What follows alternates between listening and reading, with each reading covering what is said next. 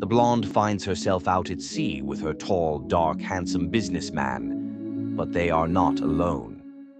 She notices that all his crew are scantily clad women, not doing much work at all, just posing, sunbathing, and laying around in bikinis.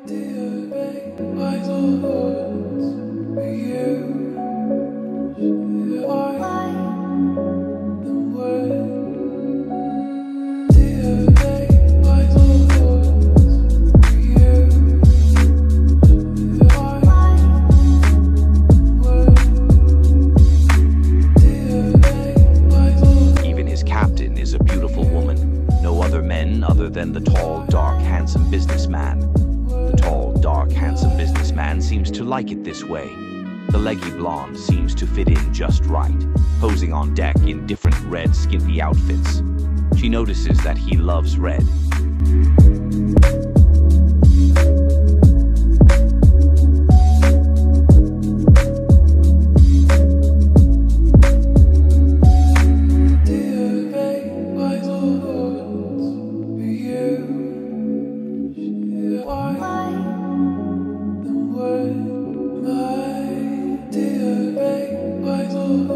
He even gives her a red see-through swimming costume and asks her to join him in the hot tub.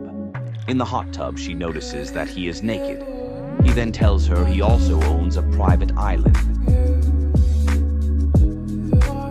The leggy blonde decides to get out of the hot tub and return to her cabin.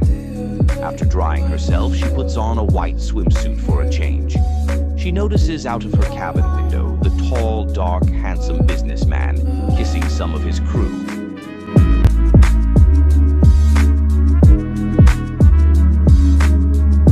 Especially his captain, who is wearing a yellow thong bikini. But why yellow, not red? She leaves her cabin wearing the white swimsuit and dives over the side into the sea and starts swimming with the dolphins.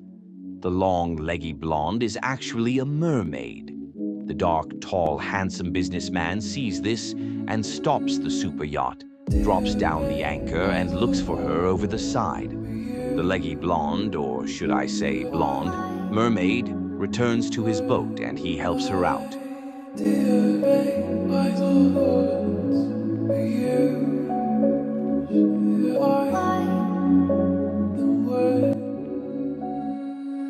They both kiss on deck,